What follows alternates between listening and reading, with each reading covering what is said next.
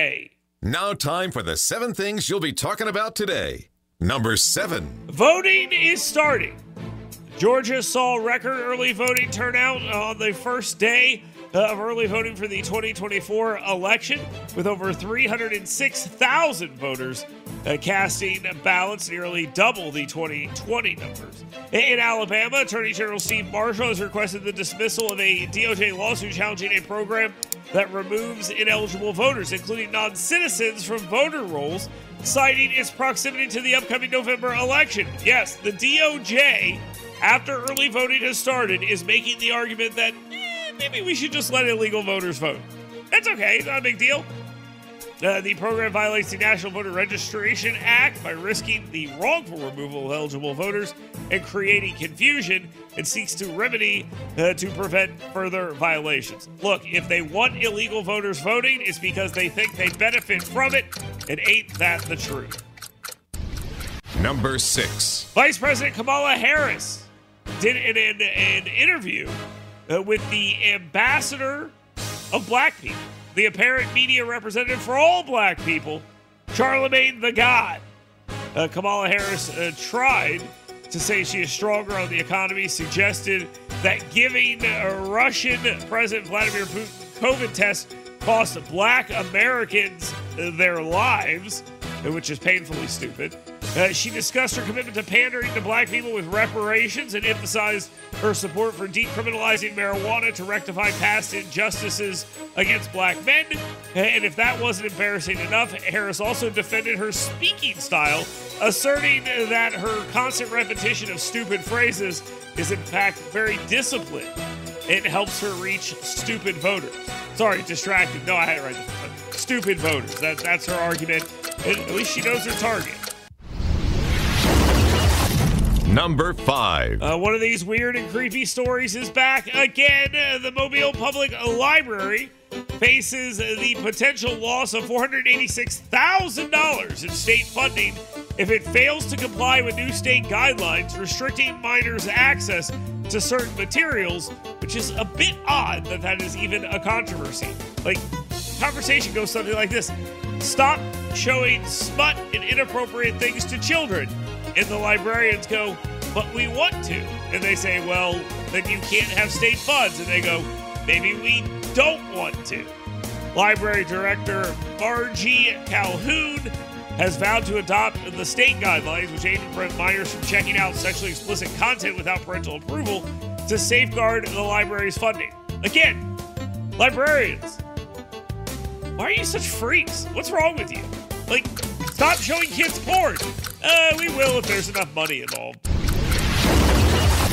Number 4. A recent NBC News poll shows a 5-point swing in favor of former President Donald Trump, leaving him tied with Kamala Harris at 48% support amongst registered voters, and solidifying that momentum is indeed in his favor. I'm not saying I saw this first, but I saw this first.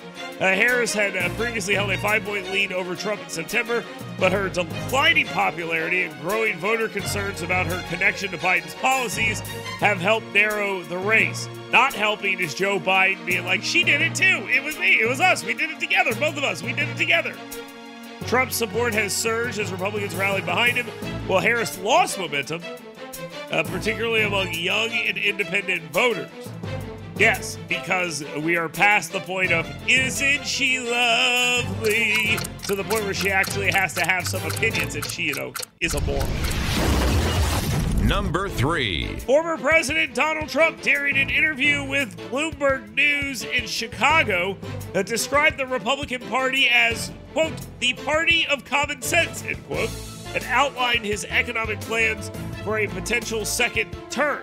He discussed key election issues, his stance on tariffs and foreign policy, receiving applause from the audience when defending his trade policies and relationships with world leaders. Another great moment in all of this is the Bloomberg anchor who was doing the interview did this little thing where he's like, oh, well, you got to understand, this is what most people at the Wall Street Journal. He's like, Wall Street Journal's wrong all the time. And you know what? You're wrong all the time, too. And he's calling these people out to their face and fighting with them, showing that this guy understands exactly what's going on. And they're like, oh, what's wrong with this guy? He's losing a step mentally. What are you talking about? He's fighting with very smart people on global television. What do you mean he's like hiding? He's right there. Number 2.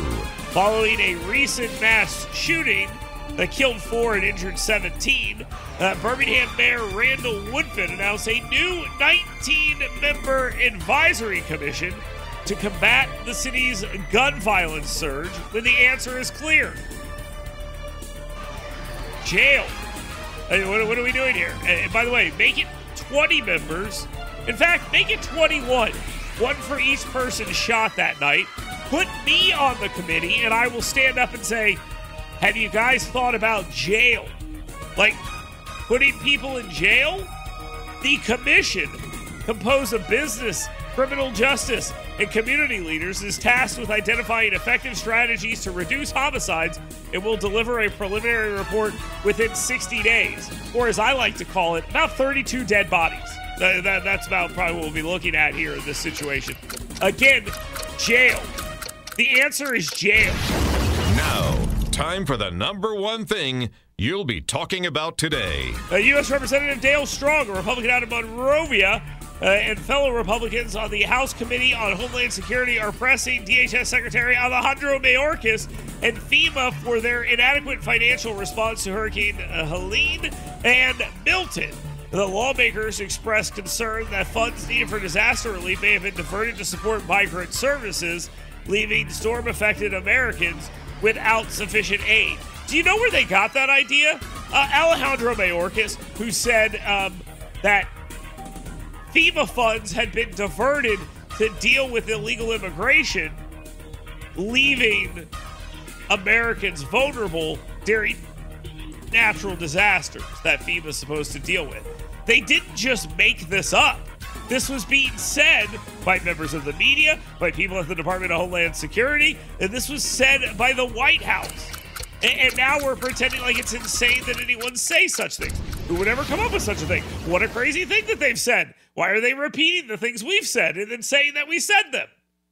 That's what actually happened here.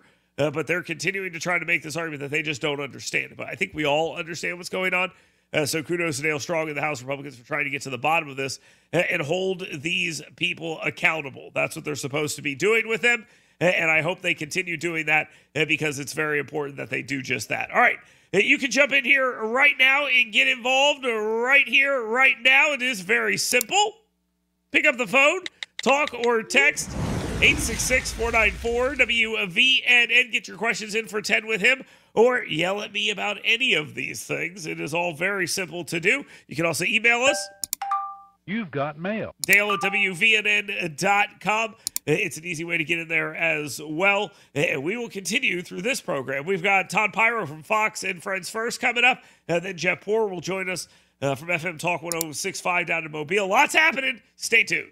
Get WVNN's Dale Jackson 7 Things You Should Be Talking About Today right in your email box every morning. Go to yellowhammernews.com and sign up today.